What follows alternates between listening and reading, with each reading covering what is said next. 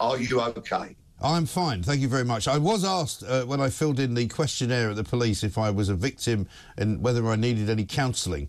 I said I declined. I said no, I'm fine about that. Although I did say if you're able to supply me with the assailant, I'd be more than happy to come down and give him a good shoeing. Yes, and maybe he could have some Michael Graham counselling himself. That might have been a very interesting experience for him, and I suspect one that may have deterred him from committing further crime. Yes. But unfortunately, we don't have deterrence in this day and age, no. Which is why we are all so subject to so much crime. And you and I had only been speaking on Monday about steps we should take. Well, I mean, I feel really stupid, right? Because my main point of contact with my kids, with anybody that I see coming to London is don't get your phone out on the street, particularly not near a roadside. Just don't do it. But absent-mindedly, because I was peed off by the fact that, you know, Sadiq Khan's wonderful TfL didn't actually give me when the bus was coming next, I got my phone out to check it out so that I could see whether there was a bus coming. Mike, please don't use words like stupid and all of that, because you did a very human thing yesterday. You were checking up on the transport. And remember, Sadiq Khan's TfL tells us that every journey matters, right? So you pulled your phone out to check on the bus times. That's a perfectly human thing to do. It's something you should be able to do in our capital city without becoming a victim of crime. But because the police have abandoned the streets and because we've got increasing lawlessness plaguing our streets, this is what is happening to you and hundreds of other people every single day. Right.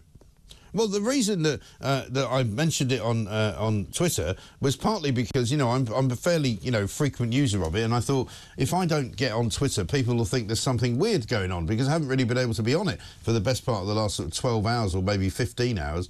And I got a massive response, loads of people saying that, you know, it's happened to them or it's happened to their friends or it's happened to their son or it's happened to people who have visited London.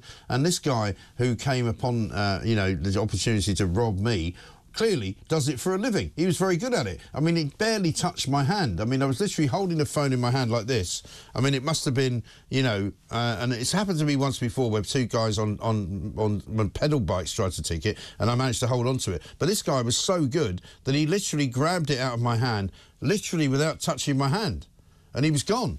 I mean, next time I looked up, he was 100 yards down the road. Dexterity.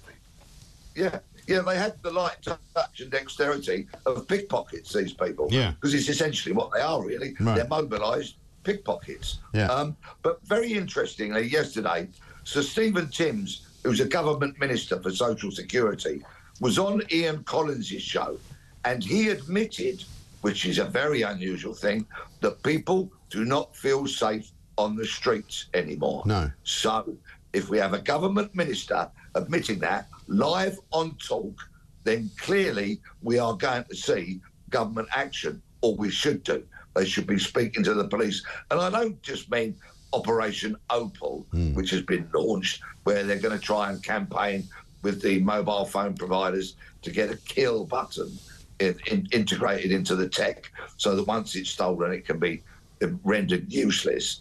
What I mean is proactive policing, like we've seen the City of London police doing recently, where they've got a dedicated team when they're out there on the streets and where